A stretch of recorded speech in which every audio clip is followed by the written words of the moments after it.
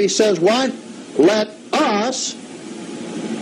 And then he said, what? Something's going to happen here. He said that something has to happen because in verse 28 of chapter 1, which is still in the first world age prior to Adam, he said in verse 28, and Yahweh blessed them, and Yahweh said to them, be fruitful and multiply and replenish the earth. This is in the first earth age. Replenish the earth.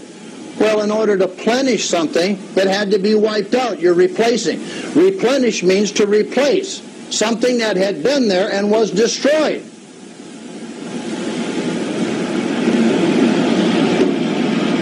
Okay? Are you following me? We're together, aren't we? Yeah. Are we together here this morning? Yeah. Okay? Next, please. Now, let's get into some interesting things.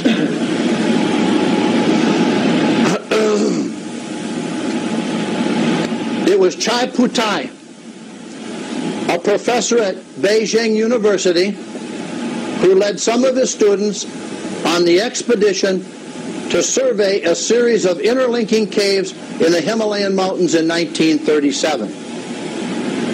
How many years ago was that? Come on, help me. 68? Okay, 68. It was said that the caves may have been artificially carved and were more like a complex system of tunnels and underground storerooms. The walls were squared and glazed as if cut into the mountain with a source of extreme heat. Now inside the caves, Professor Chai Putai found several ancient but neatly arranged burial sites, and in them the skeletal remains of a strange people.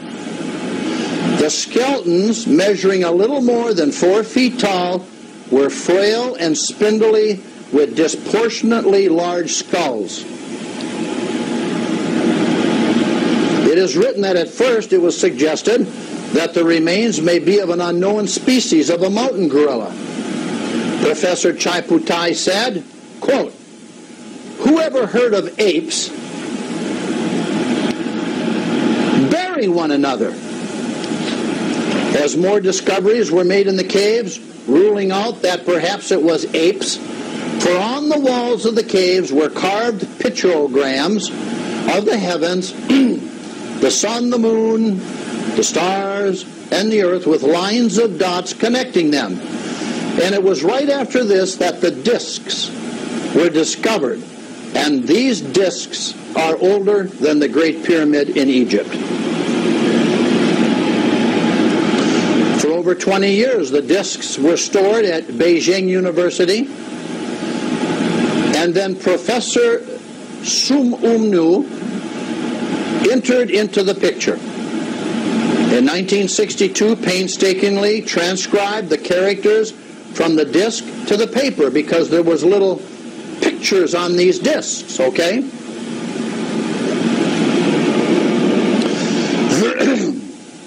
The writing was so small he had to use a magnifying glass to see it clearly. But the discs were so old that much of the heliographics were difficult to make out.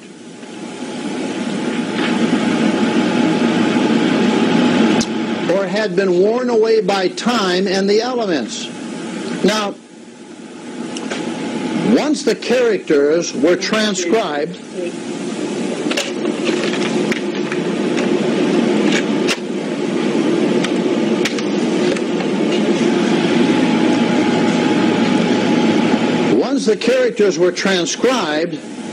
Dr. New began a very difficult task of trying to decode its message. Soon he started to make progress. Once he put a word together, then a sentence, and he then knew that he had broken the code upon the discs. 2 years later, Dr. Sumnum Anai published his paper on his findings, and it was called "The Grooved Script Concerning Spaceships, which as recorded on the discs landed on the earth 12,000 years ago." Now this is what Dr. Nui translated from the discs. The Dropa, remember the people, the Dropa? I told you was the title. The Dropa discs tell a story of a space probe from a distant planet that crash land in the Bayan Karaula Mountains of the Himalayas.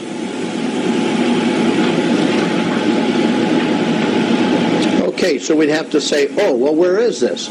Well, where it is, it's Sichuan province. This is the home of the great giant panda. You've heard about the giant pandas of China. It's also the home of the golden-haired monkey. And the area of Sichuan, okay, where these caves were found, over on the Tibetan mountain range over here, the Himalayas, is in southwestern China. Very important. This is the province of Sichuan of China itself. Now, where is this located? Well, this is where it's located. This is part of massive China, but real light brown here, or the tan. This is Sichuan. This is the province right here, over by Tibet. Now, Xizang province is what you know as Tibet, okay, geographically. Xizang province is Tibet, used to be Tibet. This is the mountain range right here where Tibet banged up against Sichuan. This is the mountain range of the Himalayas where the caves were found and where the discs were found and where the skeletons of the Dropa were found. Up here you have Mongolia, the Soviet Union, India down here, Pakistan over here, Afghanistan right here, okay, Burma, Vietnam, Laos over here. This is Rangoon, this is Burma, Thailand, Bangladesh, okay. This is Nepal, Bhutan, but this is the province of the so-called province of China where these discs and these skeletons were found up on this mountain range right in here. I wanted to give you the geographical setting for your mind so you understand. Well, what's so important about that? Well, what is important about it is here it is again as I reduced it. You can see where it's at in China. And up here is Xizang. They call it Xizang province up here. Why is this area right here, look how close it is right here to where this was right here, okay? Now remember where this is in China, and remember this is another province of China. Slide it down, please. And there is the Tarim Basin. There's Xizang, Tibet, and right over here would have been Xinghan. This is where the Dropa were found right here. You can see the Kunlun Shen mountain range here too. Here's the Himalayas running up around here, okay? This is where the Dropa people were found about right here. Why is this so important? Why is this area right here so vastly important to us? Because it's the Pamar Plateau. It's the Tarim Basin, which is, next please, the cradle of civilization of our race, the Tarim Basin. Here we got Tibet, again down here. Here's the area where the Dropa were, right here. And right here is the Pamar Plateau, where Adam was, right here, where Adam was right here. Here's the Tarim Basin. This is the Garden of Eden right here that is talked about in our book of Law and History. But I wanted you to know how close they were together because we know that Adam was here 7,500 years ago. We know the Dropa have been here 12,000 years ago. Why don't you think about these things now? Think very deep, because I'm going to be coming at you with some stuff here today. We're not here to play 1 and 1 is 2, and then we'll have bingo. Okay? We're not here, and then we'll cast lots and see who gets to go to Africa as the teacher, the mercenary, or whatever they call him. All right? Missionary. Actually, he's a mercenary. Now, I want to point something out to you that's very important. extremely important. Persian, Chinese, and Indian traditions locate the Garden of Eden on the Pamir Plateau right here. Now imagine, the Persians, the Chinese, and the Indians state that this Pamir Plateau was the Garden of Eden where Adam was, where the father of our race was. Adam, to turn rough and ready, to show blushing and redness in the face, to turn red when angry. That's the description of Adam in Hebrew. The Dropa were right over here. Here's Tibet.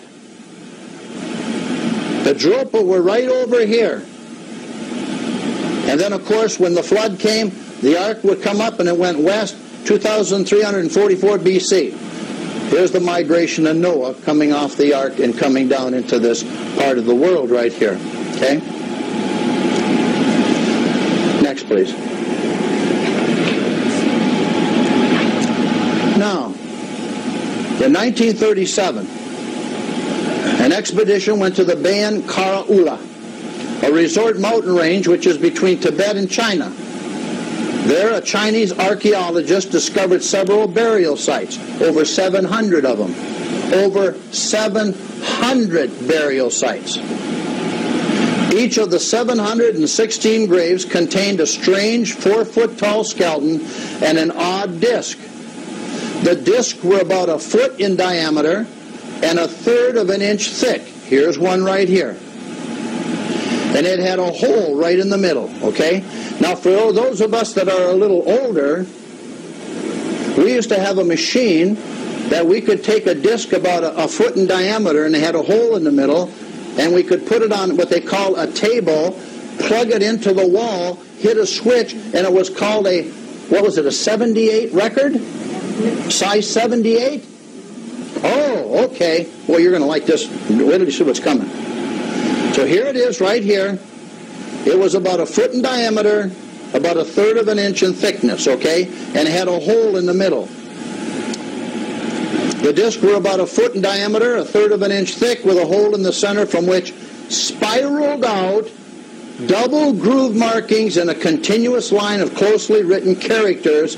Close examination revealed that these grooves were a writing system.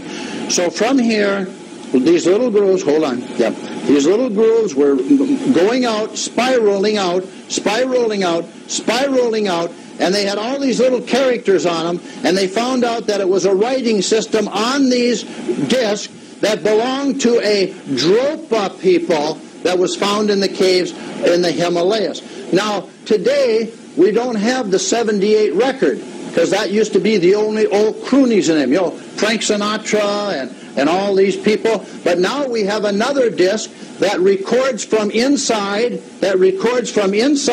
when you start to play it, and it records outward, and they're called CDs. Is this correct?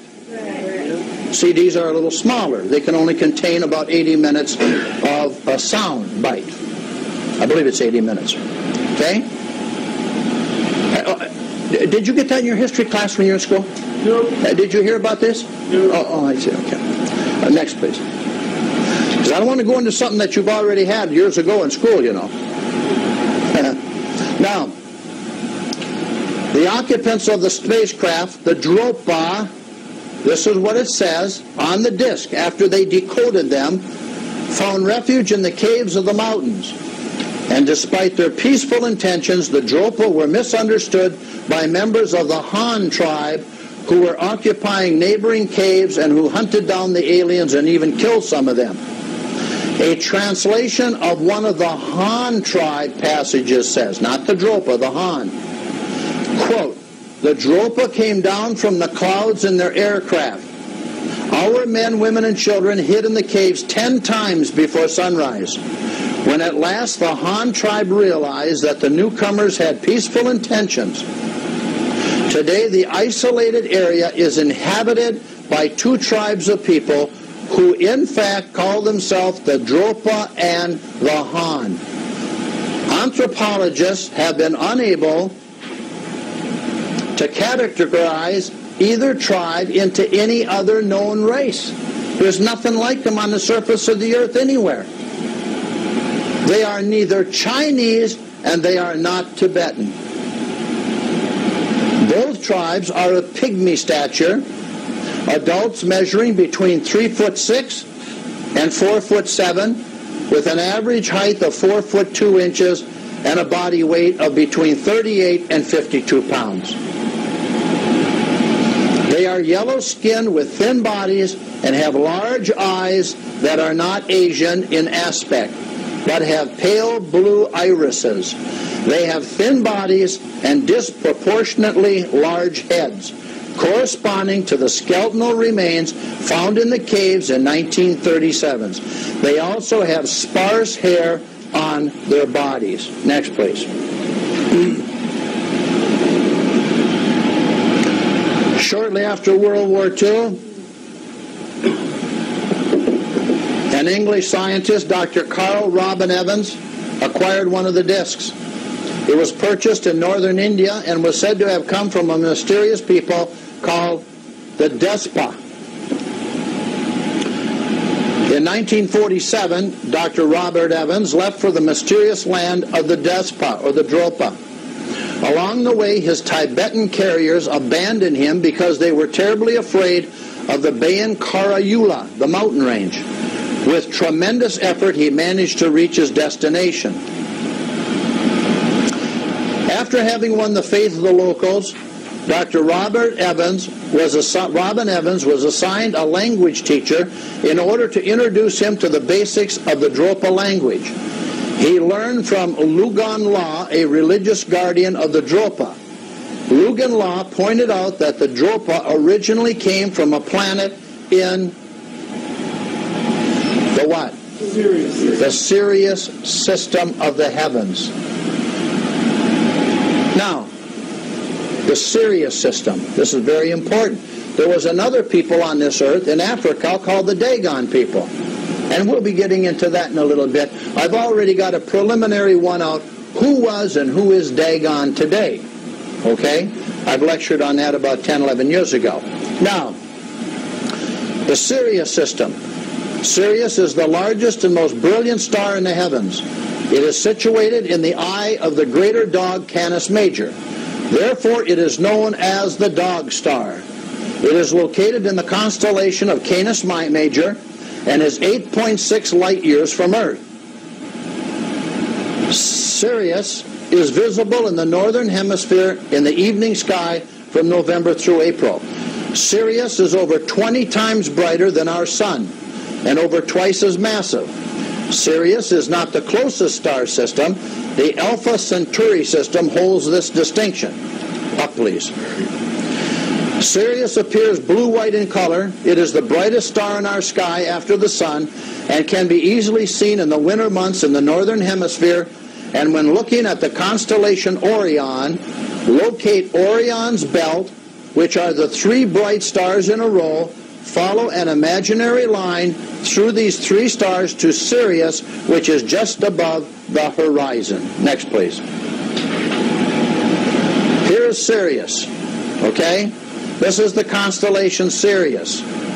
Here's Orion. You see these three stars right here? You follow a line straight through these three stars, and you'll hit Sirius right here in Canis Major. This entire star system here, Sirius, is 20 times brighter than our sun. That's where these discs said these people came from. Now, here it is again, as you're looking at it. This is the Hubble X-ray. The Hubble X-ray out in space took a picture of Sirius, 8.6 light years away. This is what it looked like in the lens of the Hubble telescope. And down here, we've got Sirius B. We got Sirius A and Sirius B. This is 1930. This is where they were. 1940. This is where they were. This is a straight line in the middle. These are the two planets. Here we come up to 1960. This is where they were. 1990, right? 1990. This is where they were. Sirius B and Sirius A. Okay? Now, next please. And we're going to put a stop on this for lunch. I have more to teach you after we're done with lunch. Now, Dr. Robin Evans was also told that there had been 2 exploration missions to Earth, the first about 20,000 years ago, and the second in the year 1014. In 1014, a crash took place, leaving the survivors unable to leave the Earth again, and Dr. Carl Robin Evans died in 1974, and his report was released in 1978. Next, please. One more. It took archaeologists and scientists over 2 decades to decipher the text.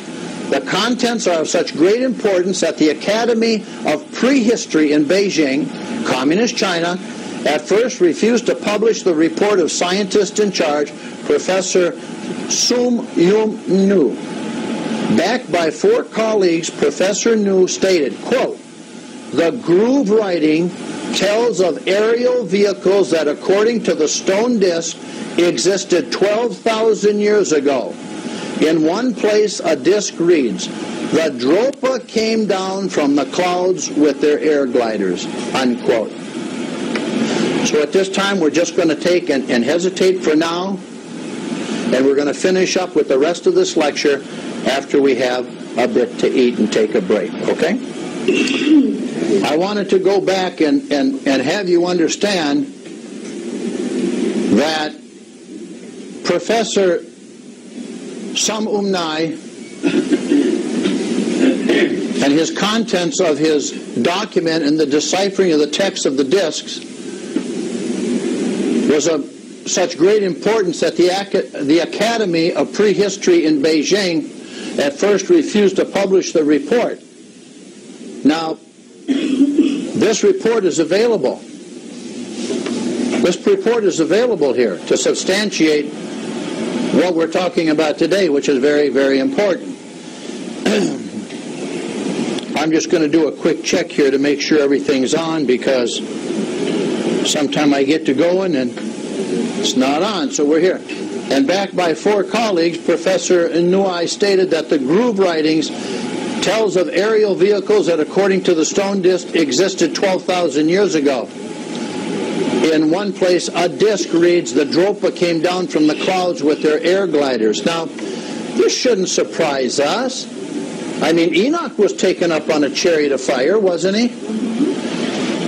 Who else was? Elijah was taken away on a chariot of fire. What's the difference if you call it a chariot of fire or an air glider? I mean, it's the same thing. It went through the air and it had propulsion and had its own energy. And this was very important. All right, next, please.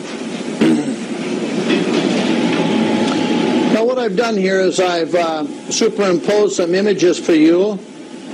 This is another one of the discs. You see the hole in the middle. Okay, and it's about 1 foot in diameter, about 3/8 of an inch thick. It had all little characters, hieroglyphics, all over it. It was spun from the inside out, just like a modern CD is. Here are 2 more of them here, okay? And this one down here is very interesting. Could you center that up on the screen for me? You'll notice here they did like a cutaway and an x-ray of this. This is the disc, the outer edge, this is the center, and you see right here it's exposing all the little characters and the markings that were on this disc, on one of the discs here. Very important. This is a language here, a written history or a written language. This is a shot of it if it were cut away. If it were cut away, this is a shot of what it looks like. If you were looking, if it was cut away in half, this is the hole in the middle, and of course, the disc itself. Now, up here in the left-hand corner, this picture here was taken by Dr. Robin Evans. You remember back, he was the British gentleman in 1948 who went up to talk to the Dropas into the Himalayas, and he's the one who had purchased the disc in northern India. Do you remember that in this part of the lecture? He went up, he had his camera, he took a picture. Here are 2 of the Dropas that were still there. This picture was taken by Dr. Robin Evans, shows the Dropa's ruling couple. It's going to be hard to Hui Pahla. He was 4 foot tall. And this is Vesla, 3 foot 4 inches tall. These were Dropa people who had come down. Their head is proportionately bigger than their frail bodies are. But I wanted to bring this up for the authenticity of the lecture in itself. And, you know, our people are going to be startled soon when Yahweh really starts to expose things and do things. But you're not going to be shocked. You're not going to be shocked. And it's very important because remember Yahweh said, let us make them in our image. In our image, plural, let us. Remember we went into this in the beginning of the lecture? Yeah. Who was that with Yahweh? Well, they were called Elohim. Elohim is plural for Yahweh's sons. A lot of people think it's singular, but it's plural. And the same as those angelic beings that came down and presented themselves to Sarai and to Abraham. All right? Next, please. Now, in 1968, see, I'm bringing this up in time now. I'm bringing this lecture chronology through the time chronology, okay, from way back when the expedition was created and went there in 1937. We're bringing things up in time now for you. In 1968, that wasn't too long ago, probably about 37 years ago, the Dropa disc came to the attention of W. Satsu, a Russian scientist who republished the findings of Dr. Tum Nai and conducted tests on the disc that revealed some very particular properties, which are. So he took it now. This is a forensic scientist, and he examined the disc. They wanted to know what the disc were made of. This is very important, to what elements this disc was made of, all right? And number one, the granite discs contain high concentrations of cobalt and other metals. Now, cobalt, that's true. There's cobalt all over the earth. There's no problem with that. What else is cobalt linked with? Would you say nuclear fission? It's also linked into nuclear. Is this correct? All right. And other metals. That's probably the reason why these discs have lasted so long, because of the hardness and the density that the discs are, with all their little characters and stuff that were inscribed so small, they had to use a magnifying glass even to look at them. Now think about this. Plus to have the instruments that can carve into cobalt. All right? Number two, a very hard stone indeed that would have made it difficult for the primitive people to carve the lettering, especially with such minute characters. Up just a little. Thank you. And when testing a disc with an oscillograph, a surprising oscillation rhythm was recorded, as if the scientists said they had once been electrically charged or had functioned as electrical conductors. Now this is coming out of the Soviet Union, who ran the test on the discs as to what they were made of and what they found out about the discs. Now, it's interesting that when they tested it with an oscillograph, that they had once been electrically charged or had functioned as electrical conductors is a very, very exciting and interesting situation. Now we're talking about people way up in the mountains working with discs made of cobalt and other metals with minute characters in code on them as a written language so small, they had to be looked at with a magnifying glass. Now that takes a pretty steady hand for someone to do this themselves. And besides, what instrument would they have then that they could cut into cobalt and actually make a perfect written language in a circle coming from the inside out like a CD operates. Next, please. This is Dr. Satsu's paper from Russia, the scientist, from 1968. The text below is a translation of the original paper written by the Russian scientist Dr. W. Satsu and has not been altered in any way. The Dropas. And this is what he states.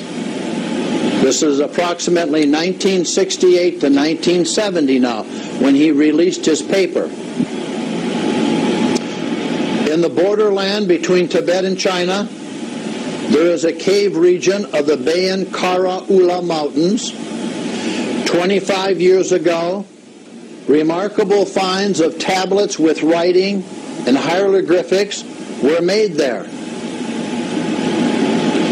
Several thousand years ago, a people whose looks Chinese archaeologists are only vaguely familiar with had been cutting phonograph record like stone disc out of the hardest granite with a set of completely unknown tools. What will cut granite very easily? Diamonds. Diamonds. What else will cut granite real easy? A laser. Is this correct? The 716 stone discs, that's how many graves they found, 716, found so far also have a hole in the center, just as phonograph records do. And from there, spiraling out towards the rim are double grooves, just like a CD runs today. These grooves, of course, are not like soundtracks, but rather the most peculiar writing system that has ever been found in China and possibly even in the world. Now, I would think that in some university or college that a professor or a doctorate of ancient prehistory or whatever you want to call it would have had this for his students to be made aware of and to incline them to another level of understanding, okay? Now, a lot of Judeo-Christian ministers and churches teach there is no other life in the universe but on the surface of the earth. And they teach that very strongly. A lot of Pentecostals, a lot of the Baptist sects teach that, okay? There's no other life anywhere but on the surface of the earth, all right? Now, next please.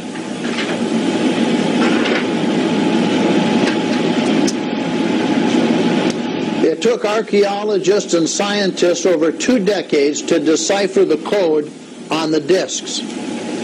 The contents are so fantastic. Now, this is the Russian scientist again who is writing his thesis and writing his report, that the Academy of Prehistory in Beijing didn't want to publish the report of scientist Professor Sum Nai at first, and he was backed by 4 colleagues. Archaeologist Sum Nai stated that the groove writing tells of aerial vehicles which, according to the stone disc, existed 12,000 years ago. In one place it says literally, quote, the Dropa came down from the clouds with their air gliders. 10 times the men, women, and children of the Khan hid in the caves until sunrise. Then they understood the signs and saw that the Dropa come in peace this time, unquote. Finds of the Dropa and the Khan races have been made earlier already in these mountain caves. The report continues from the Russian scientists. Archaeologists were and still are unable to ethnologically assign these only up to 4 foot 4 inch tall humans. There are no similarities with the Chinese, the Mongols, or the Tibetans. One could, of course, suggest that a few thousand years ago, a Khan literate was playing a joke, or that it was mere superstition when he was talking about aircrafts. But then, What does one do about the statement, all sensations excluded, reported in the other group, hieroglyphics, of a great mourning or a great lamenting, a great mourning, a great lamenting about the ON's air fleet destruction during landing in the very inaccessible mountains and the lack of means to rebuild it. The Russian continues, the hieroglyphics of the Bayan Kara-Ula Mountains appear to be so mysterious to the Chinese archaeology that only very careful scientific use has been made of them. On one occasion, a sensational discovery had been made. The disc contained a lot of cobalt and other metals. When testing a disc with the oscillograph, a surprising oscillation rhythm was discovered, just as if the disc with their grooved writing had once been charged or had functioned as electrical conductors. Nobody can tell what's behind these 12,000-year-old stone discs. And to complete his report, assumptions would be too risky and not objective enough, but one is reminded of the ancient Chinese tale of the small and slender yellow people who came from the clouds and were shunned by everyone due to their ugliness, large, wide heads and very slender bodies, and hunted by the men with the quick horses, possibly the Mongols. In fact, there had been finds of grave and skeleton remains in the caves from 12,000 years ago, and it's also a fact, this is what the Russian scientists, it's also a fact that these finds, classified as remains of the Dropa and the Khan race, carried the signs of a small body frame and very large heads. The very first archaeological report tells of an extinct mountain gorilla species.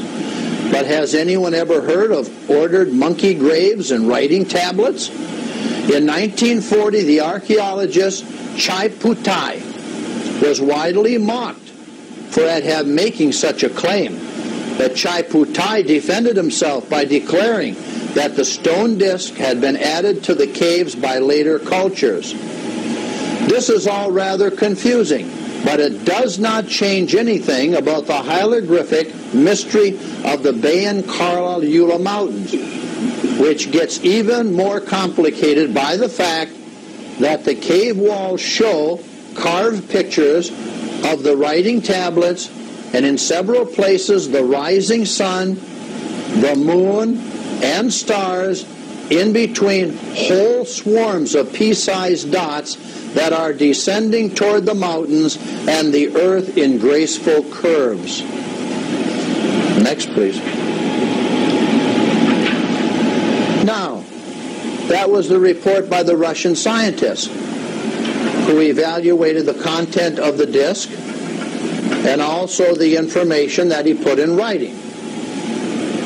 Now, in 1995, now we're only up to what, Don, about 10 years? 1995, okay? A remarkable Chinese news report related the discovery of a tribe of 120 people of previously unclassified ethnology. In other words, they couldn't document the race. They don't know how they could have come about, okay? In the province of Sichuan, I showed you that already, where it's located, which lies on the eastern border of the Bayan Kara-Ula mountain range. The most important aspect of this new tribe was the size of its people, no taller than 3 foot 10 inches, now get this now, and the smallest adult measured only 2 foot 1 inch tall. I have never even seen a dwarf 2 feet 1 inch tall. Could you bring that up for me, please? I'm just having a ruler brought up here, all right? And You swing that to me, please. Thank you. 2 feet, 1 inch, okay? This is a grown adult. Are you ready? There's 1.